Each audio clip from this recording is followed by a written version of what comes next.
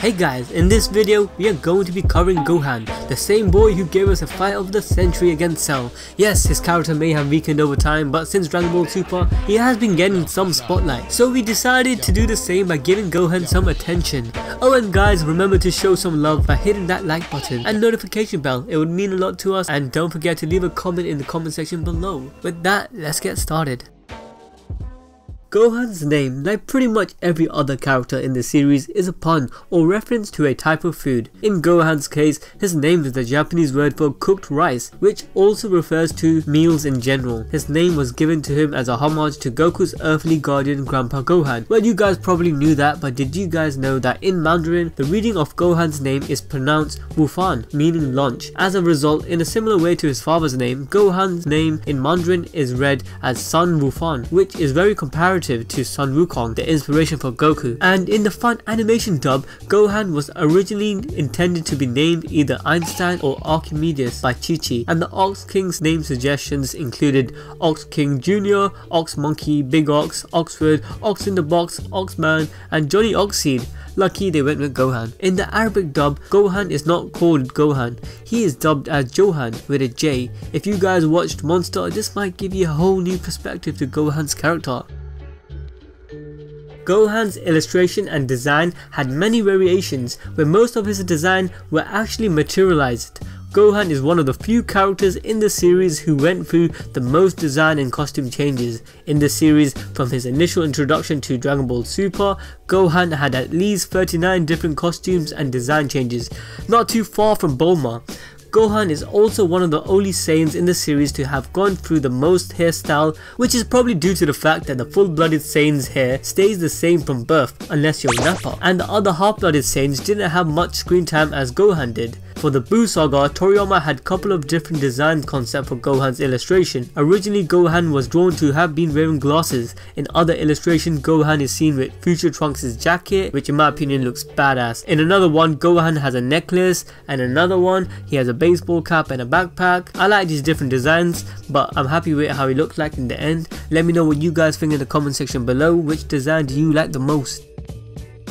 While at the age of 7 and 8, Goten and Trunks were the youngest known Super Saiyans who had reached the furthest heights for their age than anyone else in the series. However, Gohan still holds a high place of achievements for being the youngest warrior to face great adversary. At the start of the Z series, Gohan was only 4 years of age when he was kidnapped and subsequently wounded his fully grown Saiyan uncle Raditz. Gohan was trained by Piccolo for a year until Vegeta and Nappa's arrival. At the age of 5, Gohan participated in the fight against the Saiyans, and later at this age, he travels all the way to Namek fighting the Ginyu Force and then even fighting Frieza. A few years later, at the age of 10, Gohan achieves the Super Saiyan transformation and later then Super Saiyan 2 transformation, ultimately defeating Perfect Cell. Now, even though you guys could add a year as he was in the hyperbolic time chamber, Gohan at such a young age actually killed one of the strongest antagonists in the series. During the Buu saga, when he fights in his ultimate form, Gohan is 17 years of age. In the terms of power level, Gohan had the power level of 710 and then further to 1307 when he fought Raditz. His base power level is 1083 during the Saiyans' arrivals, and it rises up to 2800 when using his Masenko on Nappa. Gohan's power level is 6000 during the events of the movie World's Strongest according to the Trio Might pamphlets. When Gohan has his potential unlocked by the Grand Elder Guru, Gohan's power level rises to 14,000. After the battle against the Ginyu Force, his power level is approximately 200,000. However, power levels become redundant, and Gohan's true power level is said to be bottomless as stated in Daizenshu 2. It is also stated that Gohan's potential growth is greater than Goku's due to being the son of a saint and an earthling, further mentioning that after his potential was released by the Okai, Gohan is still capable of becoming a Super Saiyan as shown in Battle of Gods and Dragon Ball Super. But even without utilizing this form, he is stronger than the Super Saiyan 3 transformation. This is also backed up by the notes on Ultimate Gohan for the Universe Survival Saga in Dragon Ball Super, that at the time of Majin Buu conflict and the Battle of God, Ultimate Gohan's power surpassed that of Super Saiyan 3 Goku. Even a re-job article for the Universe Survival Saga noted that Gohan's potential is greater than Goku's. So what can we take from this? Well, Gohan is potentially stronger than Goku, but not really, as Akira Toriyama will never really allow Goku to be surpassed as long as he lives.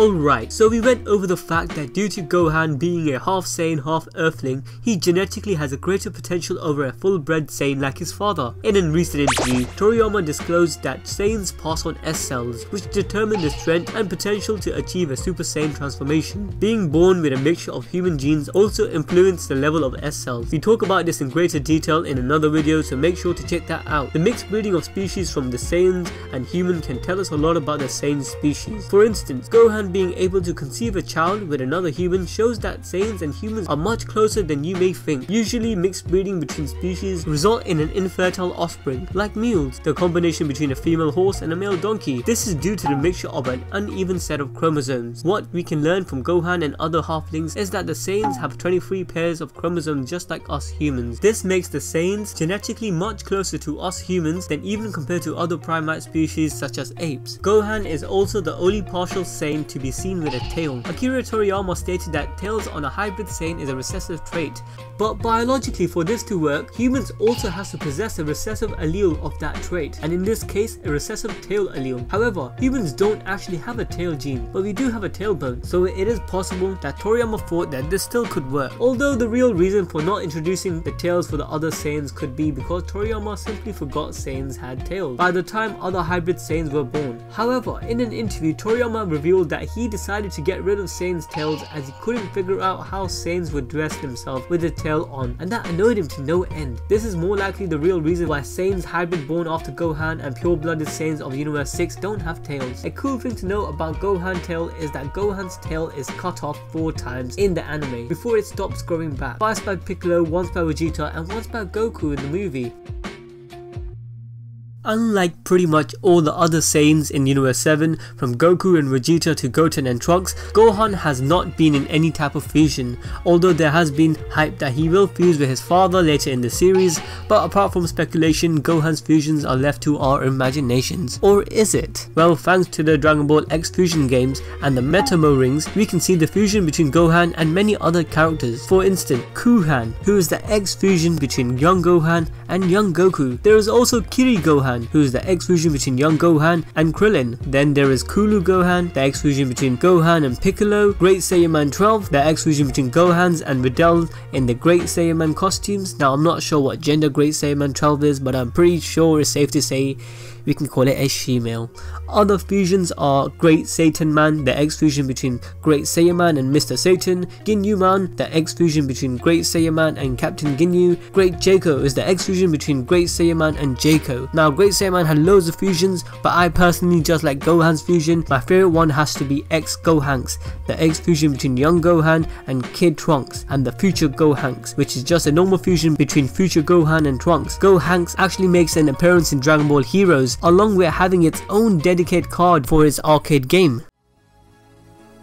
Throughout the series, there has been a couple of inconsistencies and potential plot holes with Gohan's character.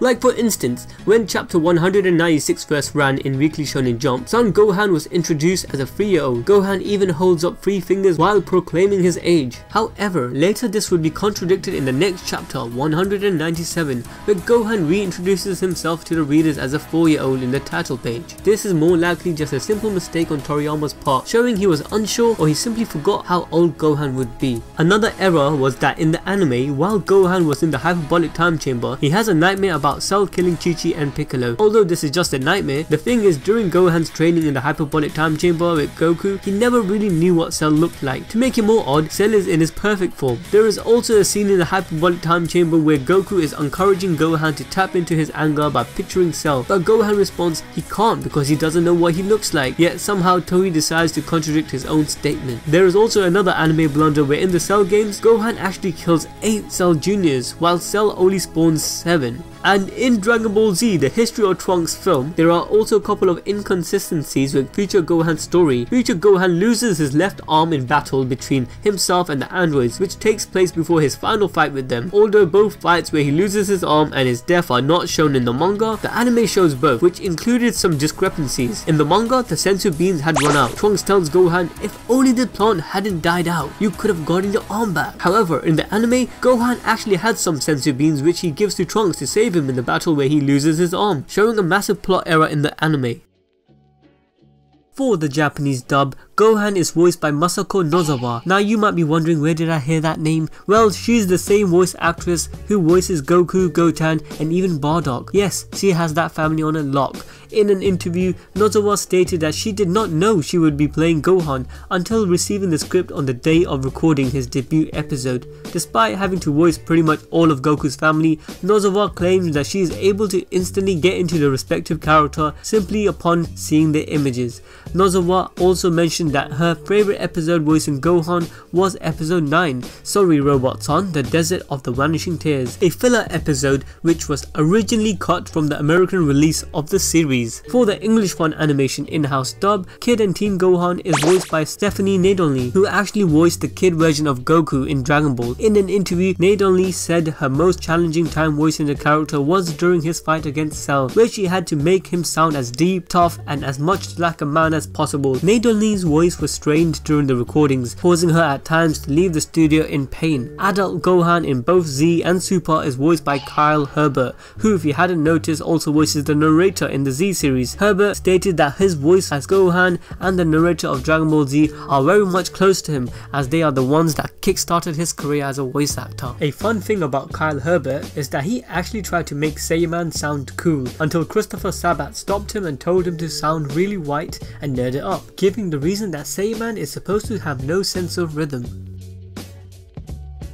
After Gohan's dormant power was unleashed, subsequently achieving his ultimate form, Gohan's progression came to a halt. However, if all you Gohan fans want to see Gohan reach a new limit or even see him in a different transformation, then you can. In the Dragon Ball Hero manga, along with his arcade card game, Gohan is shown to have obtained the Super Saiyan 4 transformation, making him the first half-blooded Saiyan to transform into a Super Saiyan 4 in the entire franchise. He also gains a new technique called the Ultimate Soaring Dragon Strike, where he punches the opponent and then he launches an uppercut with an image of a dragon hitting the opponent very fast. In the same card series, Gohan and future Gohan is shown to have achieved the Super Saiyan 3 transformation. These transformations are debuted in the Dragon Ball Hero games as well, with their own dedicated story plot on how Gohan progressed to this level. More than likely we will not see Gohan in these Super Saiyan transformations in the anime, but we can still hope to see Gohan will achieve a new transformation. Let me know what you guys think.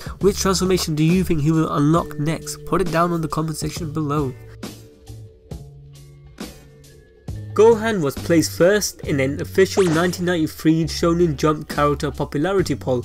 The closest Dragon Ball character to rank behind him was Goku, who took the 5th rank of the overall poll. Gohan's popularity did well for commercial use, as Gohan's character has shown to advertise eye drops commercial, Dragon Ball Z school supply commercials and even Burger King promotions. Gohan was actually the fan favourite during the Cell games. This overall rise in popularity, along with other factors, reluctantly drove Toriyama to plan an ending where Ultimate Gohan would prevail over Majin Buu, making Gohan the true main protagonist of the Z series. He wanted to show this by slowly revealing Gohan's limitless dormant power with his progression from the Saiyan saga to the Buu saga. With that, Gohan would ultimately surpass his father. However, Toriyama ended up realizing that Gohan's personality wouldn't allow him to overtake as the protagonist, as Toriyama already had implemented Gohan's nature to dislike fighting just for the sake of fighting, along with the fact that many fans in Japan liked Goku's carefree persona much more. This caused a lot of conflict to Toriyama, but in the end he wanted to stay true to the original story, the story of Goku. Not Gohan, not Vegeta, not even the Dragon Balls, but the story of Goku. Let me know what you guys think. Do you reckon that Toriyama will give Gohan more of the spotlight that we want in Dragon Ball Super? Will Gohan obtain the God transformation? Will he ever be able to achieve Ultra Instinct after Goku and Vegeta? Is there even a possibility of a progression story in the line for Gohan?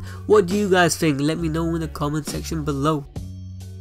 Alright guys, time for a blazing round. Gohan was born on the 18th of May, age 757, giving him the zodiac sign of Taurus. Gohan is 5 inch 11 feet or 180 centimeters tall. Gohan weighs 134 pounds or 61 kg. Gohan's hobbies are reading, fishing and research. Gohan's favorite food is food itself and he will literally eat anything, but it is said that orange flavor is his favorite drink. Gohan's favorite vehicle is a house wagon. In both manga chapter 426 and anime episode 205, Gohan broke the fourth wall when he was talking to the audience about Krillin letting his hair grow after the Cell games. And although Gohan is one of the strongest warriors in the series, he usually ends up being saved by Piccolo. When Gohan was young, he lived in his grandpa's Gohan house located in 439 East District. Since Dragon Ball Super, after Gohan and Videl got married, he lives in his own house which is located in Satan City. Gohan is technically a prince heir to Ox Kingdom. Gohan knew advanced trigonometry at the age of 4, where most kids were probably learning their ABCs. Gohan's dream when he was young was to be a great scholar, which was more likely inspired by Chichi. Alright guys, with that, it's the end of the video. Gohan was my favorite character throughout the Z series. I felt pretty depressed on what they did to him in Super, but hopefully he will get his chance to rise back to the top. Let me know what's your favorite thing about Gohan, and which character do you like most in the Dragon Ball Super series. And if you lot want us to cover and go balls deep in other animes, you guys need to put it down in the comment section below